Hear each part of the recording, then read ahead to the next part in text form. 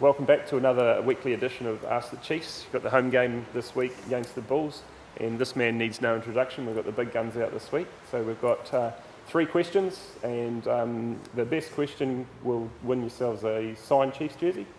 So let's get stuck into it. From what age did you first start playing rugby, and how often do you practice each week? I started playing rugby when I was 3.5, before I could even run the right way. My dad, I remember him telling me that he used to turn me around and point me in the right direction.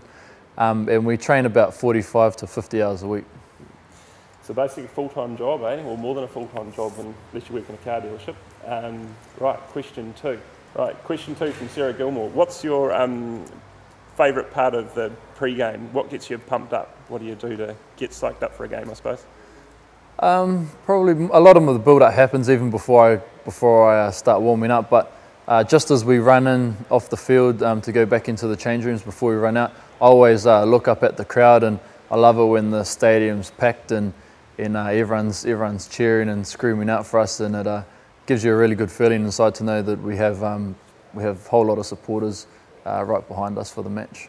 So inside the changing room, who gives that G-up speech before you run out? Is that always Renz, or do you let the guy from Taranaki, Barnesy, have a go at you? No, the coaches actually don't talk before we run out. So we run in, then we have our own time for a couple of minutes, then we come in, and the captains or the leaders will have a quick spiel, and then we ride into it. We probably talk for no longer than 90 seconds. There you go. Third and final question. If you had the choice of any sporting event in the world to attend, which one would it be?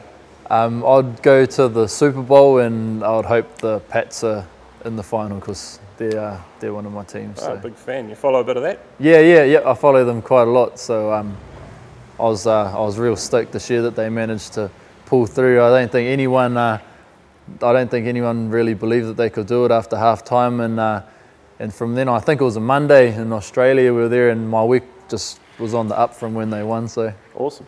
Right, there's our 3 questions. You're going to get to pick the winner. So who wins it?